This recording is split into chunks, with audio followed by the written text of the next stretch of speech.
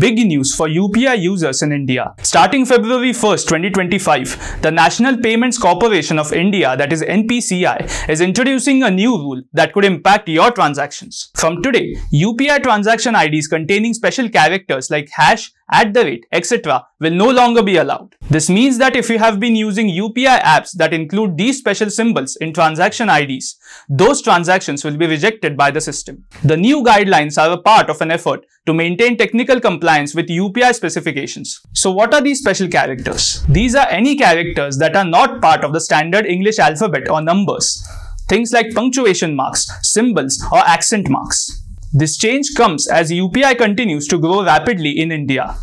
In fact, UPI now accounts for an impressive 83% of all digital payments in India, a huge jump from just 34% in 2019. The volume of UPI transactions has skyrocketed too, from 375 crores in 2018 to over 17,000 crores in 2024. The value of these transactions has also surged, hitting a massive 247 lakh crore rupees. So what should you do to stay compliant with the new rule? Simple.